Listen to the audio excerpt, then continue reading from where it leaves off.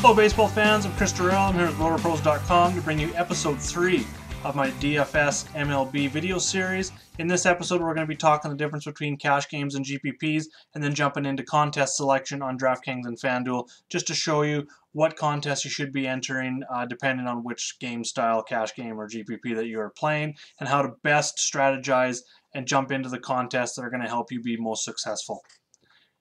Before we get started, if you're not a member yet of RotoPros.com, make sure to go over to the website in the top right-hand corner, click that sign up button, and right now we've got a 3-day trial with a weekly membership, a 7-day trial with a monthly and yearly membership. We cover MLB, PGA, NASCAR, NFL when that comes back around again. NHL and NBA are both in playoffs right now. We are in our Slack channel. We've got tons of different channels set up here. We've got daily content. This is where we share all of our articles as well as our cheat sheets, our player pools, anything we've got set up for the games. We cover, like I said, all the different sports. We've got different channels for all that. We are here to help you, and we offer a lot of one-on-one coaching as well. So when this video is over, definitely reach out to me in the Slack channel, and I can help you be more successful on a daily basis when playing daily fantasy baseball. With that, let's jump into episode number 3. First of all, I'm going to be referring to my cheat sheet as I do a lot. It's a piece of our main content that I reference stuff from on a daily basis. If you haven't yet, go back and check out the baseball cheat sheet overview video on our YouTube channel, as well as episodes 1 and 2, which covered pitching stats as well as hitting stats as well. It's going to kind of explain what all of this means and how I use it to construct lineups on a daily basis. I will refer to it quite a bit in this video as well. So first of all, we're going to talk about cash games. There is 3 different kinds of cash games that we mainly talk about. We've got our double ups, we've got our 50-50s, and we've got our head-to-heads. So the difference between cash games and going with the GPP formats is half the field is usually paid out, so it's a little bit easier to cash. You don't need to have as big a, winning scores, no matter what sport you're playing, to be able to cash in these 50-50s. But whether you finish first or 50th in a contest, say of 100 people, you're going to get paid the same. In a $5 contest with 100 people in a 50-50, whether you finish first or 50th, you're going to get a $9 return. So just keep that in mind when you're playing your double ups, as you're not going to get the big payouts, but this is how we recommend you consistently build your bankroll. In our chat, we tell our customers on a daily basis that we either like a 70-30, 80-20 kind of split, which means if you're entering $100 on any given night, we'd like $70 or $80 of that to go towards cash games, which are your double ups, your 50-50s, and your head-to-heads. And then the $30 to $20 to go towards your GPPs. The reason for this is a little bit safer playing cash games is how you're going to consistently build your bankroll. And on most nights, if you're playing 7 days and you're hitting 5 out of 7 days in your double ups, that's paying for your GPP entries, that other 20%, so that when you do hit your GPPs, you're going to get a big payday. So it's just kind of the way we go about teaching our customers bankroll management in chat. On some night, it's going to differ on every single slate. Some slates might just go really low, but generally on your main slates we're looking at a 70-30, 80-20 split between cash games and GPPs. So with those cash games, we're just going to look at a few here on DraftKings. So I'm just going to go up here, we're going to look at MLB, and we're going to look at tonight. There's only a 2-game slate, but that doesn't really matter. We're just breaking this down. So then I'm just going to sort. We'll go anything under $50 here, and we'll look at 50-50s and double ups here on the left hand side menu. So what we're looking at, the 2 different kinds. So we've got double ups. So when you look at this $5 double up, there's 344 people, but only 150 people get paid. So that's 43% of the field is getting double their money back. The difference between that and a 50-50 is if you scroll down and you find some 50-50s here and you look at that same $5 50-50 with 10 people, half the field gets paid. So 5 people out of those 10 are going to get paid, but you're only getting $9, so you're paying that rake. So the only difference really between a 50-50 and a double up is how the sites go about getting their rake. So in this, you're only getting $9 when you win. Half the field's getting paid, so you're paying $1 rake. Versus when you start looking at the double ups, you're getting double your money. So you're entering for 5, you're getting 10 back, you're doubling your money, but only 150 people out of that 344 get paid. So either way, the sites are getting the rake. You're making about double your money. Double ups are definitely the most popular, and when we're looking for contests, looking for cash games, looking to enter these, the best way to do it when you're first starting out is definitely targeting the single entry contest where each person is only allowed to put in one entry. This just kind of helps you a little bit from getting over some of those people that enter the same lineup and they'll enter it in, say, 15, 20 times and create a train. This helps us avoid those circumstances. So as you can see here, we've got single entry at the top. I've got some more single entry down here, and these ones are multi. And anything with an M over here in entries on DraftKings we're on right now, that's going to be your multi entry. If you hold your mouse over, that's going to tell you what the max entry is. So this is 6. So if you are feeling comfortable, the 6 entry maxes are fine. It's just the bigger ones that we're going to be trying to avoid. Once you start getting down here a little bit more, the size of them are a lot smaller.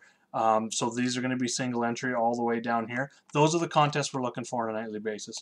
When we go over and we look at FanDuel under MLB, we can go 2 different places here. We can go 50-50s. We'll just go and we'll narrow this down again, $50 and less. So right now we're under MLB. We're under the 50-50 tab. These are generally 20 and 100-man contests. These are single entry contests. So this is what I'm looking for. So if we click on this one here, this is a $5 50-50. Your prizes, 50 people out of 100 get paid, so half the field get paid, like I said, with the 50-50 contest. But then you pay your rake here. You're only going to get $9 back out of those 50 people. So those are some of the ones I like looking at. I like entering the $2, $5, $10, 100-mans on FanDuel. And then you can also go over and you can click on multipliers here. That's going to give you cash games as well. So here's where we find our double ups. So we get into this $2 double up. On this one, it's a 60 max, so we're going to be looking for more single entry, but the top 875 get paid out of 2011. So not quite half the field gets paid, but you get exactly double your money. You definitely look at those, but like I said, that's a 60 max contest. I'm looking more for the single entry. So when you get under these multipliers and you're looking for single entry, just look over here right below the dollar amount. This one's $2 multi-entry. Scroll down a little bit, $25 single entry. So for the most part, we're looking for single entry contests that are going to help us out. I don't mind going in triple ups either, and it's all going to depend on the slate. If I feel very comfortable with my pitcher and my core bats, I'll definitely go ahead and jump in some triple ups as well. Can help you on a nightly basis, just increase that bankroll a little bit more. A little bit more risk, of course, because you start going in there. Not half the field isn't getting paid out of this contest here. 13 people, 4 people get paid triple their money back. So just keep that in mind when entering. We're definitely looking for those single entries. So those are some of the cash game contests that we're going to be looking to. Head-to-heads are in here. Once you start narrowing it down, you can see how many, this guy, the Heaters right now, has 20 lineups. He's got set up the exact same lineup 20 times. So he's looking for 20 different people to go against in head-to-head. So that's just kind of what you're looking at here. And then it shows the rating. You get to know some of these names in here and which ones to avoid, which ones are sharps, which ones are building strong lineups every night. So it's always good when the night's over, not just count it as a win or a loss. Go back and analyze. Look at who you played. Even in your 50-50 contest, go back and look at your history and start breaking down some of those lineups. If you lost, it's even more important to go ahead that night and see if your process was good. Did I pick the right pitchers? What was the winning lineups using? Why was this player 70% owned? Why didn't I have him? Why didn't I choose him? What was my gut feeling on that? Going ahead and doing that, and that's going to be coming up in this video series as well, is breaking down some winning lineups as well as some losing lineups. So stay tuned for that. But this video, we're going to go ahead and we're just going to keep talking about cash games and GPPs. So now we've talked about cash games on both sites and which to look at. So now from a strategy standpoint, what are we looking for in cash games, being that we don't need as much upside as your GPP contest to get paid? So we're going to go ahead and look at the sheet. For my pitchers, I'm looking for a couple things. Strikeouts are key. So one of the main things I'm looking at, I'm going to go over to the pitcher tab here. This is Thursday, May 2nd's sheet for today. So first of all, I was looking at Jose Barrios as one of my top picks this morning for that day slate. It's kind of a weird slate. It was today. But generally what I'm looking for when I open up this pitcher tab, that's the first thing I'm going to do is roster my pitcher. And for the most part in cash games, I will pay up for the best pitcher, provided it's a pretty good matchup. So the matchup may have not been great for Jose Barrios playing Houston today, but like I talked about in chat a little bit, he's way better at home, so his home splits are good. 25, as we know, 25% is about average. 20 to 25% is about average for your K rate. He's at 26.5.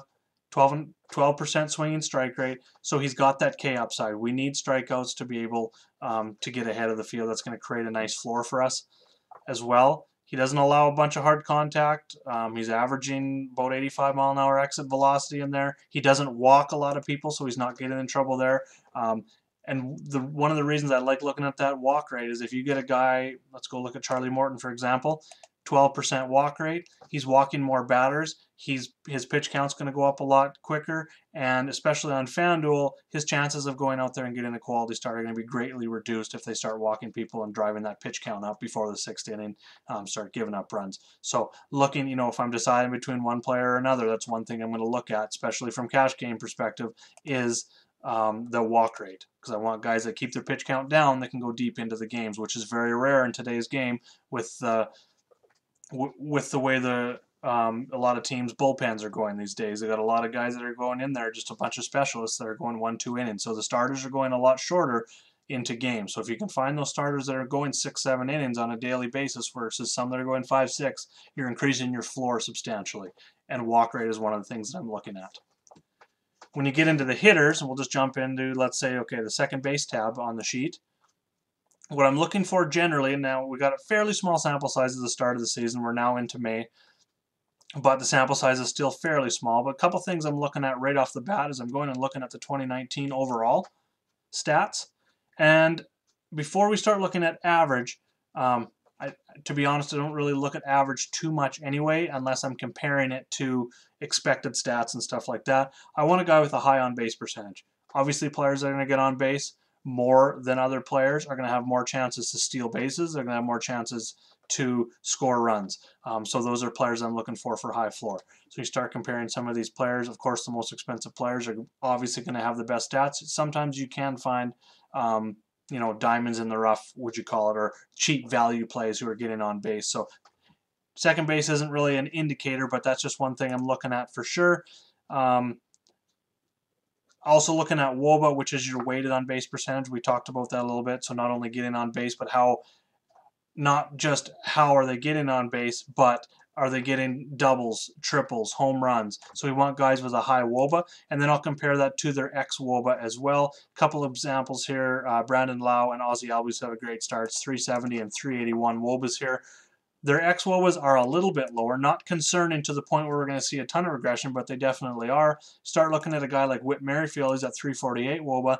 His ex-WOBA is higher than his WOBA. I like to see that as well when breaking down players, knowing that he's going to get even better, it looks like, and his ex-slugging percentage higher than his slugging percentage. So that's good there as well. And this is what I'll use to really start breaking it down. After I look at those stats and find a guy with a projected high floor because they're getting on base quite a bit, I want to look at batting order. I've got that in the sheet here now. As I enter lineups in the lineups page here, it automatically on each individual player tab is going to populate their batting order here. So when deciding between players. So obviously here, catcher, that can be big. As you can see, a catcher go up the lineup. That's a cheap price. The higher the batter hits in the order, obviously they're going to be projected for more at-bats per game than players that are down in the lineup. And of course, the more at-bats you have, the more opportunities you got to score fantasy points. So that's definitely what we're looking at, is high in the batting order. So when I'm stacking, and that's another thing we'll talk about here, I'll talk about stacking for cash games right now, is I'm just going to use the lineups page here a little bit, and let's just say we're looking at targeting San Diego against Mike Foltynewicz. That name is a difficult one. Anyways, we're looking at San Diego's lineup. It is in. Now this tab here is just a projected lineup, so I'm going to clear that away. But we're looking at their lineup here.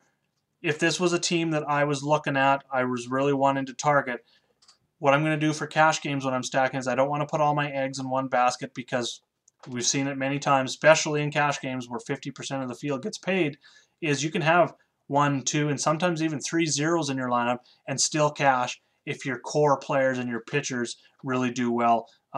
So what I don't want to put all my eggs in one basket and stack one team with 4 or 5 players. What I like to do is 2 or 3 player stacks depending on the slate. On a large slate, like say a Friday slate where they got the full 15 games, I'll usually try and get like 3 2-man stacks in there, and I'll look towards the top of the lineup for cash games.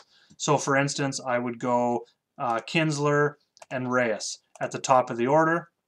Especially Reyes, his ex-Wob was up there, his Wob was up there getting on base. But just for example, I'm going to use the top of the lineup. I would go Kinsler and Reyes from San Diego. Another team say I wanted to go Tampa Bay, Diaz and Pham at the top of the lineup. I'll generally concentrate my cash game stacks on 2 players from the top 4 of the lineup. They don't necessarily have to be back-to-back. You may want to go, say, Kinsler and Machado, or Reyes and Machado, or Hosmer and Machado, whatever way it works out. But I'll generally look for 3 or 4 teams that are top projected on any given slate, and then I'll try and narrow it down to 2 to 3 players on each of those teams, and then I'll just kind of look at the prices from there and see which 2 and 3-man stacks I can fit into my cash game lineups based on base percentage, WOBA, ex-WOBA, those things that we just talked about. So that's kind of the stacking strategy that I use for cash games and how I'll go building my lineup. So we're just going to jump in here. We'll have a look. This is a 2-game slate, so we're just going to actually ignore that. We'll look at this more in an advanced lineup construction mode once we get deeper into the video series. So that's kind of how I'm going to go about cash games. Now let's take a look at GPPs. So GPP, if you're new to DFS, just stands for Guaranteed Prize Pool, and it's any contest where there's a predetermined prize pool in there. And in any of these GPPs / tournaments, if you want to call them tournaments, you're generally, with cash games like we talked about, you're generally paying off 45 to 50% of the field in any, whether it's a 50-50 or a double up.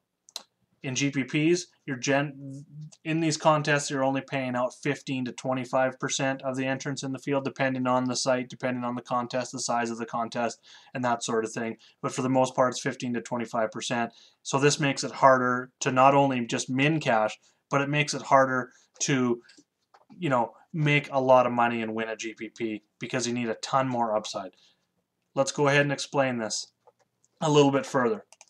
So we're just going to go in, we're going to look at tournaments. So we're now on MLB, we're on today's slate, we're now looking at tournaments. Let's look at this 100K relay throw, 25K to first for tonight. $15 entry fee. First pays $25,000. This is a pretty balanced payout here, $25,000. It's not like the Millie Maker where it's a million for first and all the way down to $100,000 for second or $150,000. It's a lot more balanced here when it comes to the payouts. Now, 1,710th place gets you a min cash in this tournament, $23, which isn't even double your money. To get there, what that is, 1,710 people, all we're going to do is divide 1,710, which is where you need to get, divided by the entrance, which is 7,843. And what we get when we do that is 22%. So you need to make it into the top 22% of all the entrants in this contest to just make $23 on your $15 entry. You want to start making a 3 times return, which you're looking at $45, so somewhere in that 230th place range, 230 divided by 7,843. You need to be in the top 3% of all the people in that contest just to make a 3 times return. Okay, you want to make a 10 times return. Looking at $150 here. You want to make $150? You need to finish 31st in this contest. 31 people divided by 7,843. You're down below 1% of all the people in this contest just to make a 10 times return. We haven't even talked about winning yet. We're only in the 10 times return pocket. So this is why we say concentrate on cash games to build your bankroll, which then again help you climb up the entry fees that you can go in, the level that you're playing at, and it also helps you pay for your GPP entries. You're not going to win GPPs nearly as often as you're going to win cash games. So get your basis of your whole contest selection, contest entry on a nightly basis in 70 to 80% of your cash games. And if you're successful at that 4 to 5 times a week, you're going to consistently build that bankroll. You're not going to have to deposit anymore. You're going to be doing more withdrawals than deposits. So that's kind of what we're teaching. With some of these other GPPs, some of the strategies for GPPs, let's go over and just look at FanDuel real quick in contest selection if you're looking for GPP formats. MLB. We're going to go over to tournaments here. That's the number one thing we're looking at. Some of these in multipliers, and we talked about this with cash games actually. I talked about these max entries, but I also talked about triple ups. Triple ups, I still consider cash games. When you start getting into the quintuple ups, 5 times your money. So you jump into this $25 contest, you finish in the top 6 out of 34, you get 5 times your money. Those I start looking more as GPP just because it pays less of the field. So tournaments are the big one. If you want to find single entry tournaments, the biggest thing you can do is, especially on FanDuel, it's easy to find over here, is go down and you can actually select single entry. You're only going to be shown single entry contests. Or if you've got all selected, you can definitely, like I said before, look down this right-hand column right below the money. You're going to see multi-entry. You're going to see single entry. You're going to see all that information there. On DraftKings, once you get into this tournament tab, there is no advanced filter that allows you to select single entry, but you can see that clearly underneath this entries column. Anything with an M is a multi-entry, and like I said, you can scroll your mouse over it. It's going to show you what the max is. So for this relay throw that we were looking at, 25K to first, it's 150 entry max. You're putting yourself at a great disadvantage if you're entering contests like this where there's 150 max entries and you're only entering one or a couple lineups. It's just a dart throw. It's like a lottery ticket, some people say. If you're trying to be successful at DFS, if you're just doing it for fun, that's great. That's fine. Go ahead and do that. If you're trying to be successful over the long term, you're putting yourself at a great disadvantage because you're playing against people, probably hundreds of people. We're looking at the entrants here. Almost 8,000 entries in this contest. I bet you at least 50 people, or at least 50, are putting in that 150 entry max. They're building player pools. They're using software, optimizer software, to go ahead and pretty much get their core, or sometimes they'll go ahead and build 5, 6. I talk about building 2 or 3 cores in GPPs and go ahead and doing that. This is something I'm going to discuss. They're building like 10 cores and going ahead and putting it all in, so they have the best chance to take down that tournament. If you're only putting in 1 or 2 lineups, the chances of that being a duplicate lineup with 100 other people is very great. So this is why we say concentrate on single entry contests. So you can find these either labeled here or, like I said, in this entries column. Find anything that doesn't have an M. That's going to be your single entry. It is crucial that you target those if you're only playing a couple lineups a night. If you're playing max entry, that's great. And DraftKings does a great job of getting these 20 entry max. And I will, when I start playing multi-entry, these are the contests that I like going in. So 20 entry max, $4, that's 80 bucks. You build 20. When I go ahead and build those 20 lineups on any given night on a regular slate, I'm usually going to narrow my player field down, and what I'm going to do is look for stacks. Now I'm going to get into stacks here in a second, but I'll get 3 or 4 pitchers and I'll put them together on DraftKings. On FanDuel, we're only looking at 1 pitcher, but I'll put 2 pitchers together. Let's just jump right into this contest and just have a look here. Taking a bit to load. Okay, so this is a bit smaller slate, so keep this in mind, but I will go 2 pitchers and then I'll find a stack. So let's just say we want to stack Toronto, and they're going to be, say, 1, 2, 3, and 4 hitters. Or just want to get 4 players. So I'm going with the 4-player stack. I will take that same core of my 2 favorite pitchers as well as my stack, the team that I'm stacking, and I will put this. I will swap in the different catcher and the 3 different outfielders or whatever positions they're using. I'm not necessarily going to use these 4 players. Obviously, Bo Bichette isn't in the majors yet, but this is just for an example. I'll fill in around, and then I'll enter this contest again, but I'll use 4 different players in these 4 open spots. And then in some of them, I may keep 1 outfielder that I really like, but generally I'm going to do 4-player stack and then another 4-player stack if I can fit it. So I'll find another team where I can get 3 outfielders and a catcher from, or whatever positions I have open, and then I will take that. So I'll have my main core of pitchers, my main stack, and I'll have that mixed with another stack, and then I'll go and build that lineup again, and I'll flip the other stack that I put with it, and then after I'm done that, I'll go ahead and I'll swap my pitchers, but I'll keep my stack, 2 other pitchers with that same different team, and then I'll do that again, and then I'll go and switch my pitchers again, and then I'll go back to my main core of pitchers here, and then my main core stack will be gone. So then I'll go to, say, Boston, and I'll put 4 Boston players in, and I'll build the same lineups. And it all depends on how many lineups you're building to the strategy that you're using, but you're best to build a core and then build that core in about 40-50% of your lineups. So out of 10 lineups, I'm maybe not 10, say 40%, so say about 8. 8 of my lineups, I'm going to have the same 2 core pitchers with say out of those 8, I'm going to have 4 or 5 with that main Toronto stack, and then I'm going to switch in the other stacks. So that when your core does go off, you're going to have a better chance of hitting that top spot or hitting the nuts, using a poker term. So that's how I go about that. We're going to get into some more advanced lineup construction for GPPs in a later video, but that's generally how I go about doing it. It's kind of hard to show you with just 2 games on the slate, but that's how I go about building my GPP stacks. And then for strategy, we'll go back to the cheat sheet here for a second. For pitchers, I'm definitely looking at that K upside, but I'm looking a lot more at the matchup on any given day. So on my cheat sheet, when you're looking at pitchers, let's just go ahead and look at, say, Noah Syndergaard, for instance. So the over-under is 7. That's good. They're a favorite. That's good. The park factor is good, so he's in a good pitcher environment. The weather's good. The ERA is high. It's good to see that. The xFIP is 3 runs lower, and actually this game just completed. Syndergaard had a great game. So the positive regression that appeared to be coming definitely did come today. He's got a pretty good K rate. That's definitely going to go up. I believe his career average is around 28 to 30%.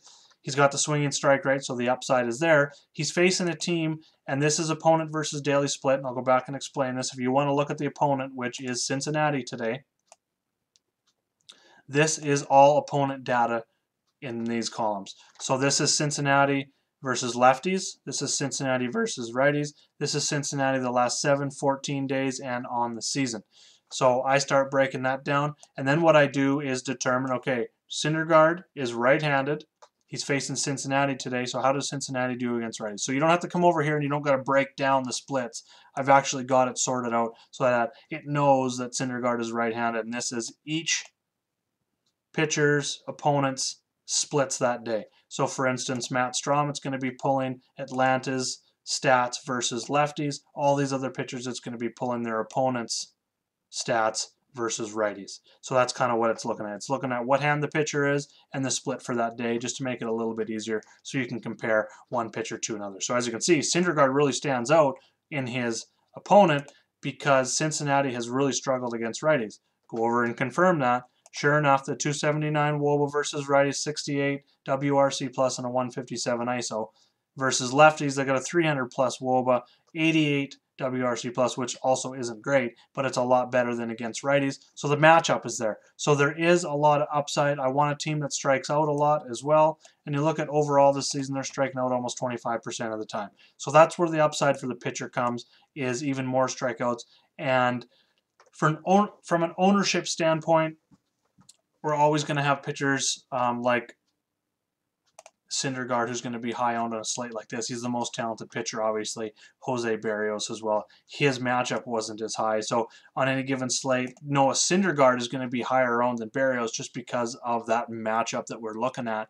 So if you wanted to hedge in some tournaments, or not hedge, but if you wanted to pivot in GPPs against some of that, in a small slate like today's, Syndergaard being very owned, 40, 50% owned, 60% owned in GPPs, you could always pivot away from a guy in the same price range who maybe has a worse matchup, like Jose Barrios, which I did like today for a couple reasons, because Houston, all the splits were against them. They're worse on the road. They're worse against right-handed pitching. Barrios is better at home versus the road. So everything kind of lined up there. He was going to be a little bit lower owned. He made an excellent GPP pivot today off of the higher owned Syndergaard. Turns out they both did fairly well. Syndergaard was the better pitcher overall today, but that's some things that you can look at in GPPs on how to pivot away from some of the chalk plays and make your lineup a little bit more unique. Another thing I will do in GPPs, and we talked about stacking in cash games, how I'll tend to go towards the top of the order. That's something that we can definitely go against in GPPs. So let's just say, for instance, San Diego was the top projected team scoring-wise today. Say they're, I forget what their overall projection was. I think it was around, 4.5 runs or something like that. Even if it wasn't, just for example here anyways. So for cash games, I said I would concentrate on the top 4 hitters. Now, if they're the highest projected team, they're going to be high owned, obviously, in GPPs as well. Most people are going to concentrate on the top 4 hitters. It makes sense. Those are your best hitters in the lineup. They're going to see the most plate appearances. For that, they're going to be the highest owned. Something you can do in GPPs, and this may be a little bit more advanced if you're not doing multi-entries, is doing a bottom of the lineup. So instead of going 1 to 4, some things that you can do is pivot and go 3 to 6 hitters, or 4 to 7. Or sometimes what some people will do now, especially with American League teams where there's no pitchers, is go 8-9, 1-2. This is going to give you exposure to those high-scoring teams, but it's going to give you some of the lower-owned players in that lineup just because they're in different spots of the lineup. Generally, like I said, your highest-owned players are going to be your top 4, and generally your highest-owned stack is going to be the leadoff hitter, number 2, 3, and 4 hitter in a lineup. So going against that and just going with a little bit different lineup construction can help you have a lower-owned lineup while still targeting those high projected owned team or those high projected scoring teams on any given slate. So that's just a little bit of insight into some GPP strategy. Like I said, we're going to get into some more advanced GPP strategy lineup construction in a later video, but that's just a little bit of insight on some things I look at when building GPP lineups. All right, we talked about cash games, we talked about GPPs, we talked about contest selection and how to find the best contests on FanDuel and DraftKings, how to target those single entries, how to, look into some advanced GPP lineup construction as well. If you've got any questions, definitely hit me up in the comments below. Hit me up in the RotoPros members chat room or on Twitter at Jaeger_bombs9. With that, please like and subscribe to the video. A lot more coming down the line. If you set your notifications, you'll get an email whenever I come out with a new video or we go live. Thanks for watching, and let's go get some green screens. Good luck, everyone.